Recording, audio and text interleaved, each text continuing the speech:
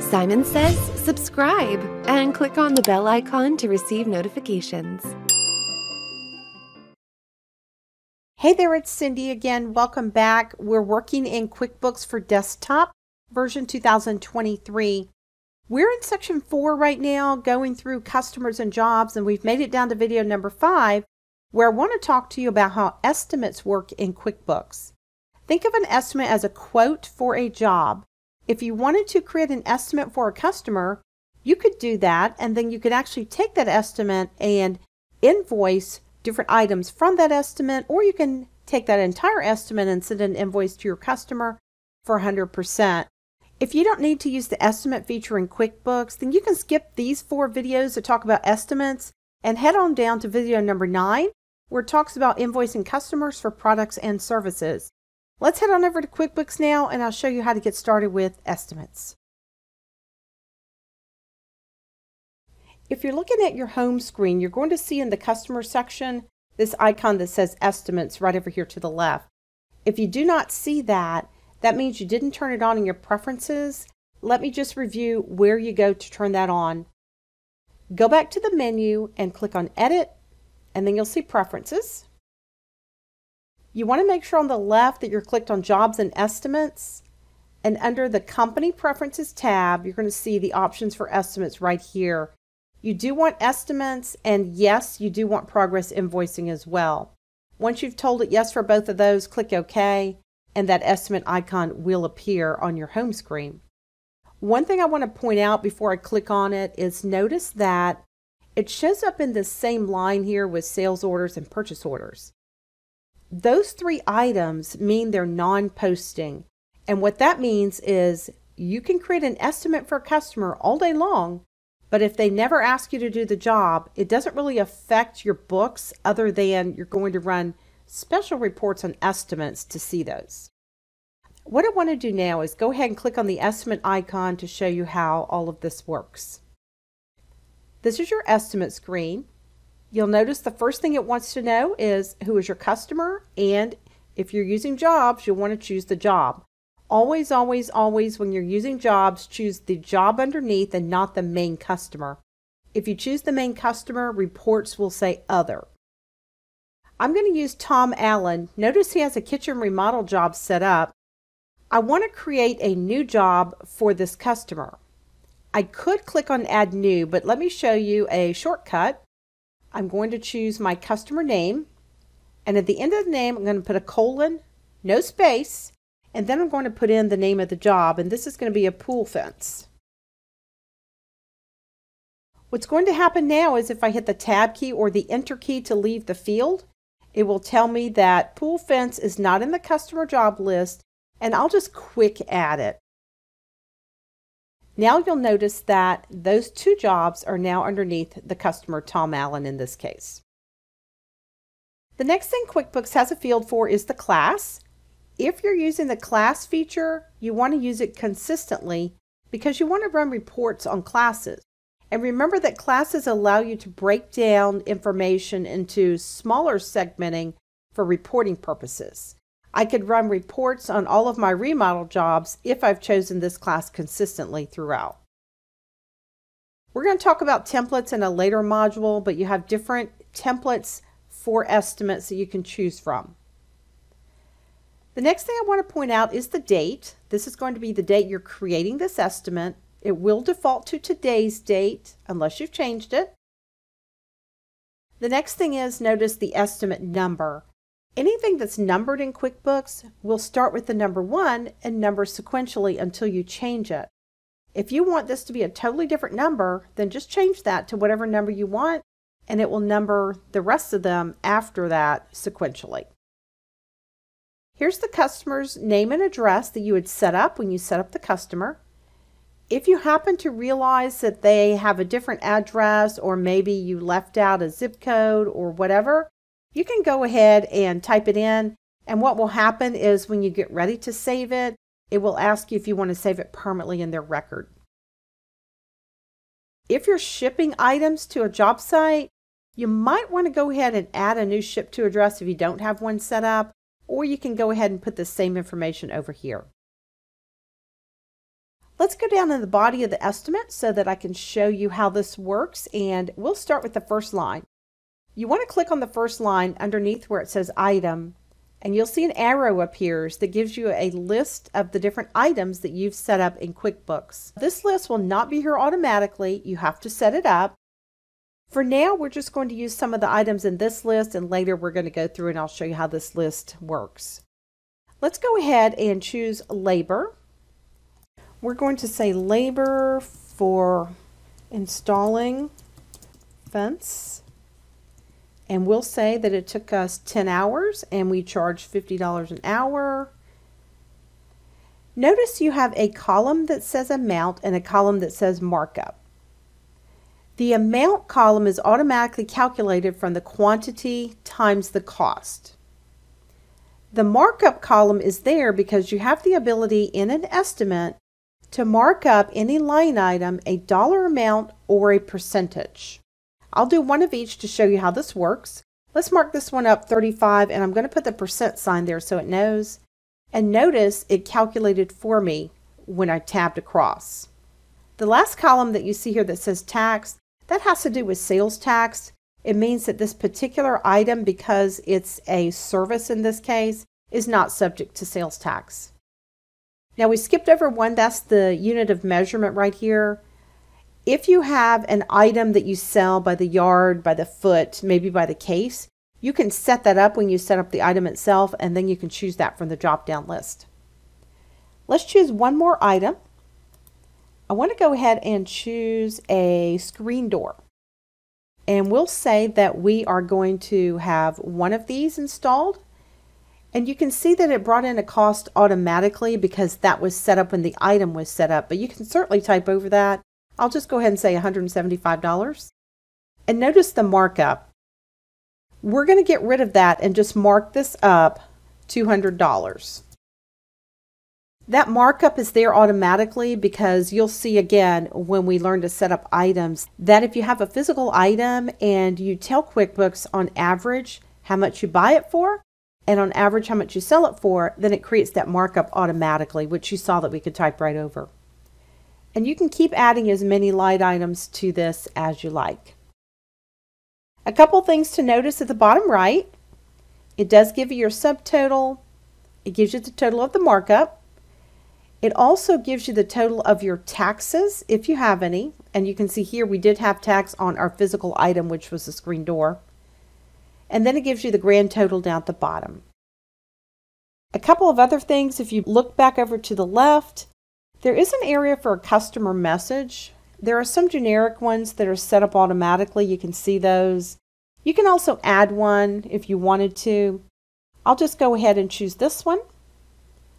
There's also a place for a memo, and you could say anything you want here. We'll just say new job, even though we know it's a new job.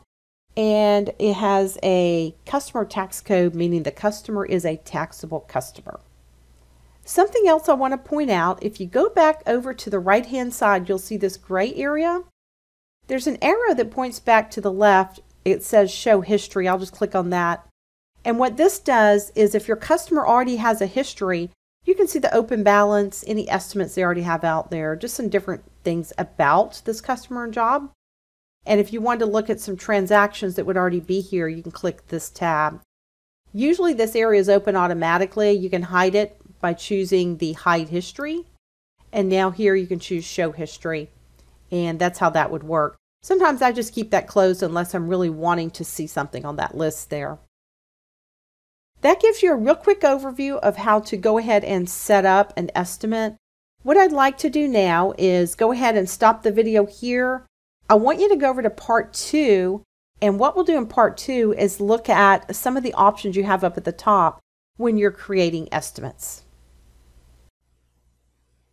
Hey there, welcome back to QuickBooks Desktop 2023. This is Cindy. We're working in section 4 right now. We're going down the list and we're talking about all things related to customers and jobs. We've already started talking about estimates in part 1.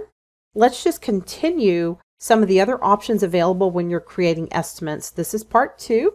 Let's go ahead and head over to QuickBooks and we will keep going. In part 1, we covered how to actually create this estimate. What I want to do now is talk about a lot of your options you have up here at the top. And a lot of these options you're going to see in other windows as well. For example, when we get to the invoicing, you're going to have a lot of the same options. Let's start under the main tab. The first thing you'll notice is there is a left and right arrow and an option that says Find. If you're looking for an estimate, you can use the left or right arrows to take you backwards or forwards in the estimates.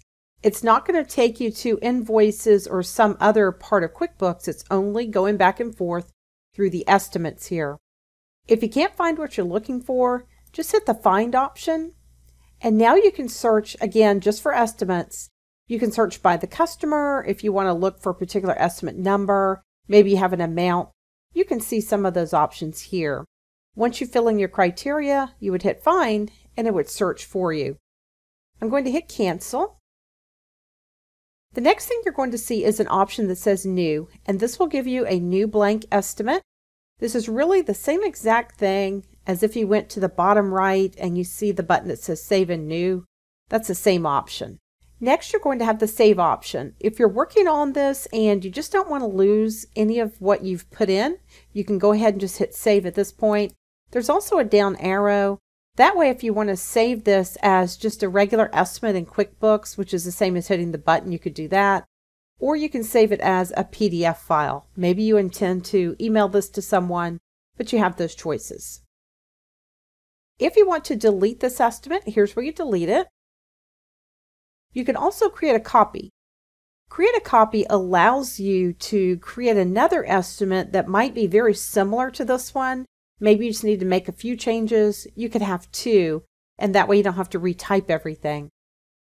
And then memorize. We're going to go through this in a later module, but what this actually allows you to do is if you have an estimate or any kind of form, maybe an invoice, then you can go ahead and memorize it, meaning that you can have QuickBooks put this in automatically for you, and then if you need to make some changes, you can do that.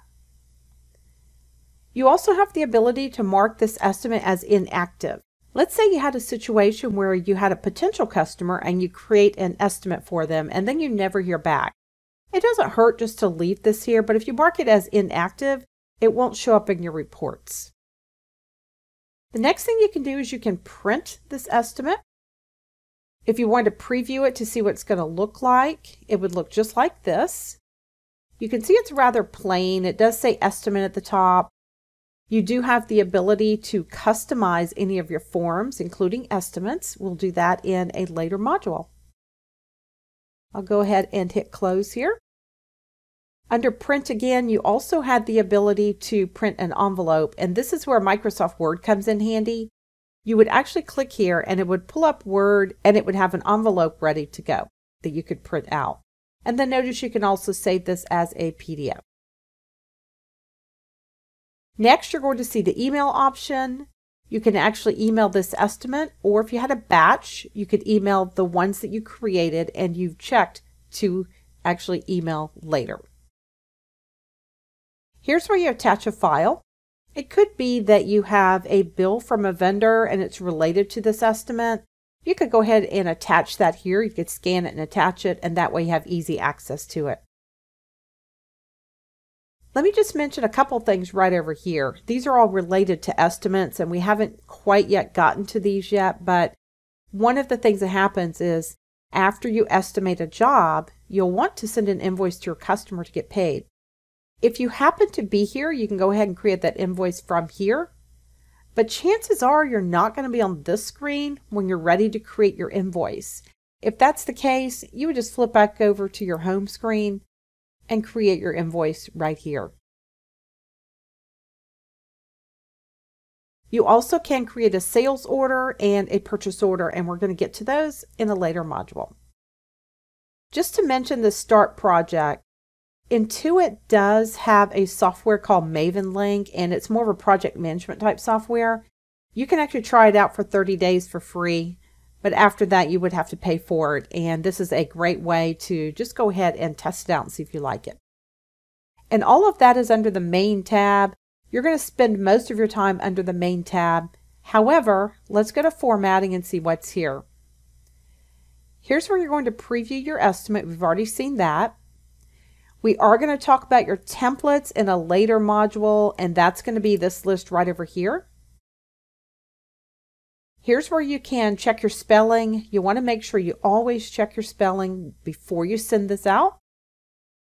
The line you're clicked on down here, you can actually insert a line above it. You can actually delete the line you're clicked on, or if you had a line you wanted to copy, you could do that. And then the custom design has more to do with actually designing your templates. Okay, couple more tabs. Send/ship. This is where you're going to be able to prepare documents using Microsoft Word, and this will allow you to do mail merges. You can see you can create an email. You can prepare a letter that would just be a Microsoft Word document where it merges some of this information in. And here you can customize estimate letters that are specific for estimating. This tab here is going to allow you to run some reports. You've got some quick reports, transaction history reports, and then you'll see that you can run a report that's an estimate by job, an estimate versus actual, and then an item price list.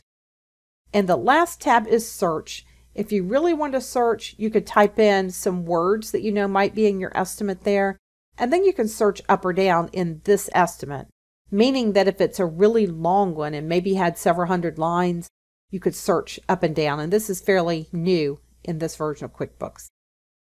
Like I mentioned, you're going to stay under the main tab most of the time, and these options are going to be generic across other forms in QuickBooks as well. That's an overview of how estimates work in QuickBooks. I'm going to go ahead and save and close this at the bottom, and we're going to wrap up this particular video. And one quick thing, all this says is I changed something over in the address for Tom Allen. Do you want to change that permanently in his record? I'm going to say yes, and it will save and close it for me. Now that estimate is done, and we can move on in QuickBooks. Let's go ahead now and move over to the next video, which is going to be invoicing from your estimates, part 1.